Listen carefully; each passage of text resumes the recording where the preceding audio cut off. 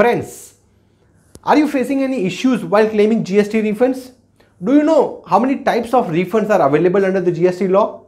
And do you know that within how many days are you supposed to get GST refund? What are the do's and don'ts of claiming refund? Friends, if you are interested in knowing answers to all these questions, please keep on watching this video.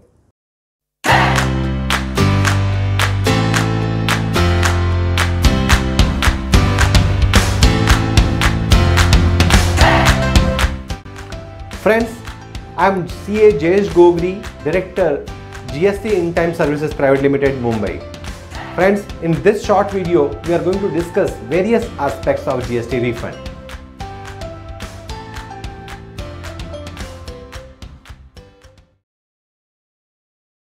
There are certain typical issues which are normally faced by various people.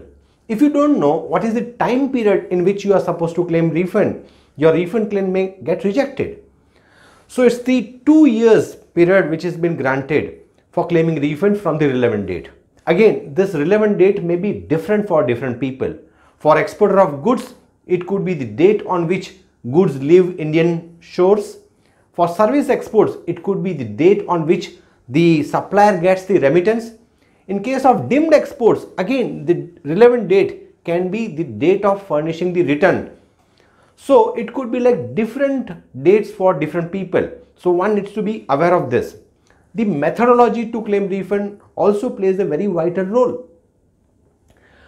The RFD01A, which is the prescribed format, needs to be first furnished online. Thereafter, maybe there are certain various documents which needs to be furnished offline along with the printout of the RFD01A.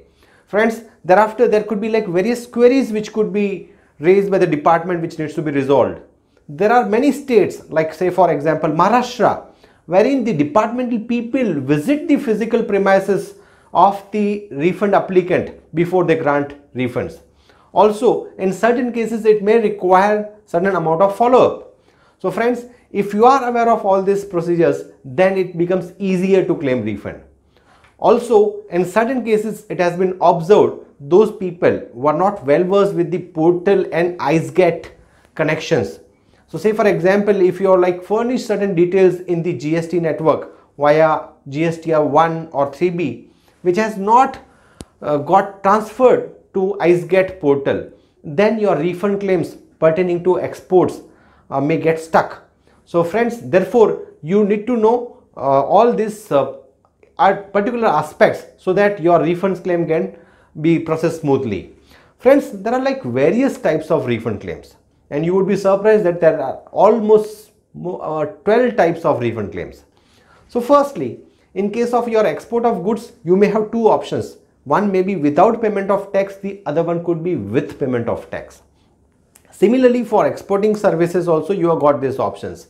Similarly, like for SEZs, again like you will have the different options. For deemed exports, again one needs to decide whether the supplier will claim refund or the recipient will claim refund, and accordingly undertakings and documentation will have to be prepared. As far as the rates of taxes which are on inputs, if they are more as compared to the rates of taxes applicable on output side, if that is the case, then it's the case of inverted tax structure, and therefore one needs to claim refund of those taxes also. However, in certain cases, like in case of builders, that kind of inverted tax structure is prohibited. The refunds under inverted tax structure has been prohibited.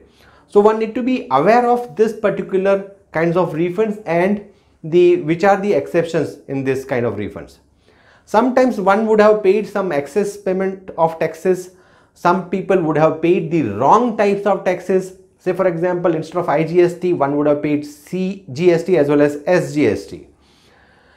Sometimes due to positive orders of appellate authorities, the pre-deposit which is necessary while filing the appeal application, those pre-deposits also needs to be refunded. So these are like another set of refunds which are there. Then like there are certain foreign tourists which visit to India on a legitimate visa.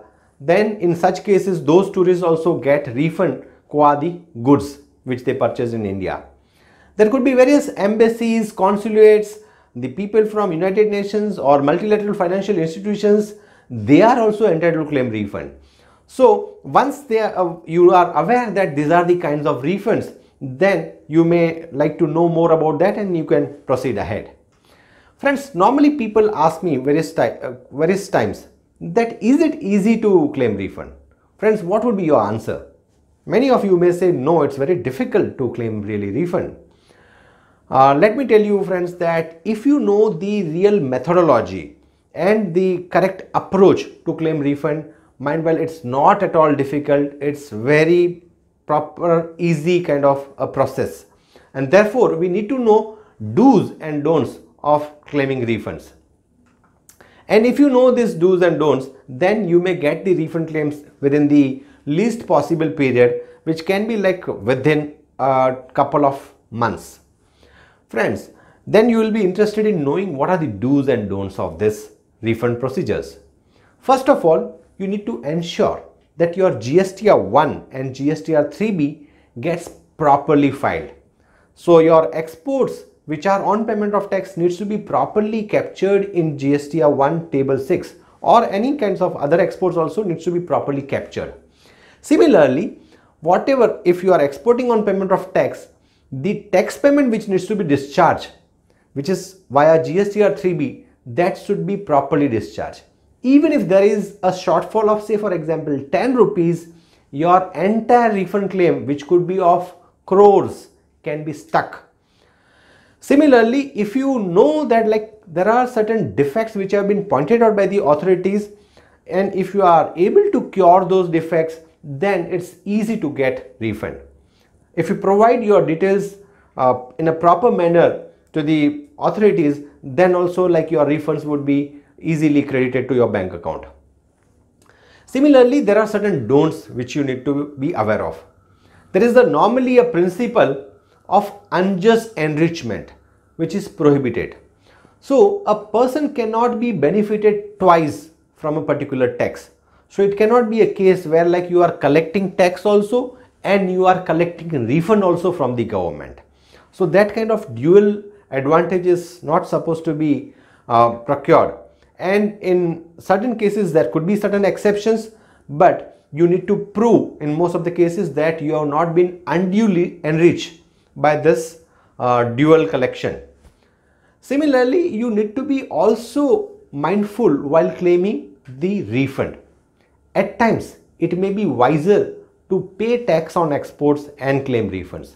At certain points in time, it may be advisable not to pay taxes on exports and claim refund of ITC claims.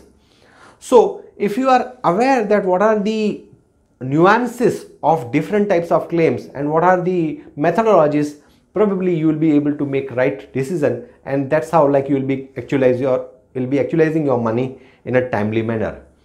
At the same time, friends, you must be aware that if you are claiming drawback, you cannot claim refund for input tax credit. So you cannot make dual claims in certain cases. Friends, this was just a small video on this refund aspects. If you are really interested in knowing much more about this aspect or any other aspect on GST, please do subscribe to our channel and please do write to us what sort of videos you are more interested in so that we can provide such informative videos. Thank you.